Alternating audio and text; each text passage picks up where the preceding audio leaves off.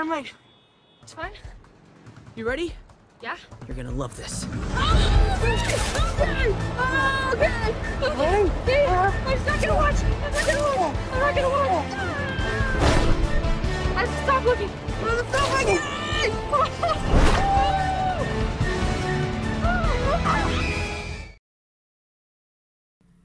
Conservation of energy. The law of conservation of mechanical energy explains that in a closed system, mechanical energy cannot be created or destroyed. Instead, energy can only be transferred. For this concept, between potential energy and kinetic energy. Furthermore, in the real world, some of the energy of the system is always lost to the friction and the heat. We can see that in simulation, if we set 90 degree of pendulum, it will be swing in the same height with another side. If the left side is 90 degree and the right side must be 90 degree. A simple pendulum can be made by attaching a weight to one end of the light rod and then suspending the rod from the opposite end so that it can swing freely and evenly from side to side.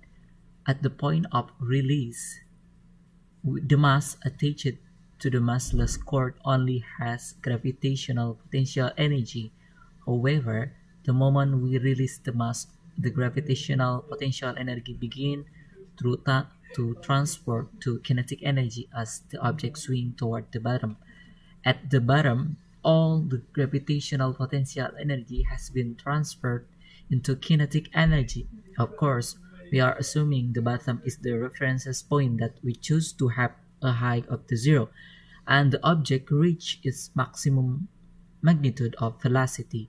As the object began to travel upward, gravity is now acting in the opposite direction of motion, and kinetic energy will be transformed into gravitational potential energy.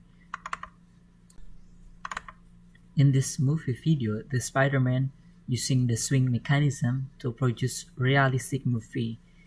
The stuntman and the scene behind the film is shown in this video. Too good? I got you. 3, 2, 1, go! I'm not gonna watch.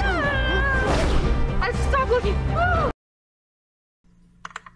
We need to remember that mechanical energy is sum of the potential and kinetic energy of an object. In this case, if the pendulum has mechanical energy of 5 joules at its highest point, it will have a mechanical energy of 5 joules throughout the swing.